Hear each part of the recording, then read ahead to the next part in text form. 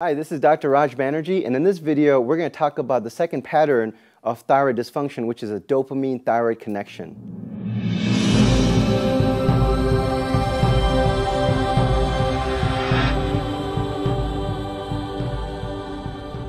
So, in the last lesson, we talked about the first pattern there's about 24 patterns that we'll probably talk about when it comes to thyroid dysfunction.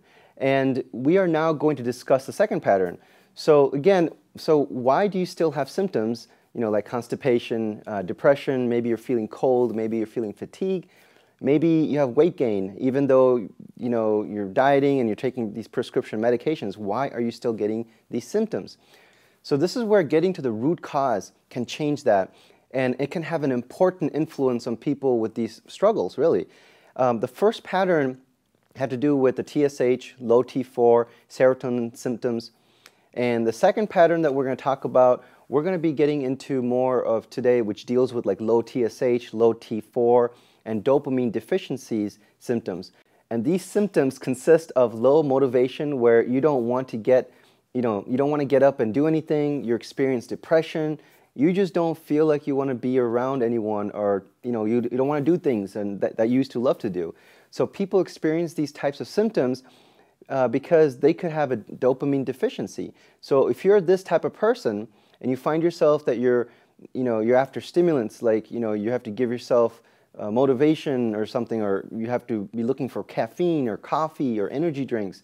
So these products, what they do is they tend to elevate your motivation a little and elevate your dopamine, and for a short time only. But guess what? They're unhealthy. And your cells in your brain become used to that jolt of dopamine for a short time, and it creates a dopamine deficiency long term. So what you really want to do is produce dopamine for the long haul and find ways to support the dopamine production. There really isn't a way to know if a person has low dopamine levels, because there's not a really good test, or there actually isn't a test to do so. But what we do is we like to test, the nervous system. We like to give you questionnaires. It gives us some insight on understanding that pattern. This is not a simple equation. We have to look at the 24 different patterns. We have to look at the 10 different steps of thyroid metabolism. So it really depends on how that person needs to be helped at that time.